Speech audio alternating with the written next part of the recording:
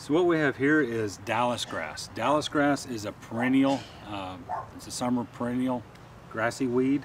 It's a real problem weed in Oklahoma, mainly for how much seed it actually produces. It produces a lot of seeds per plant. The other issue with it, there's not very many products out on the market that will take care of Dallisgrass. There are a couple of different programs that you can use. Typically we use those in the fall once the soil temperature has gotten to 70 degrees or below.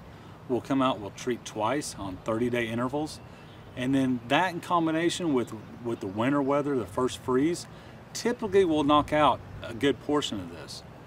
Sometimes when you run into bad weather patterns and we don't get that freeze, or we're in a drought and we don't get the product in the plant like we should, that could pose some other problems as well.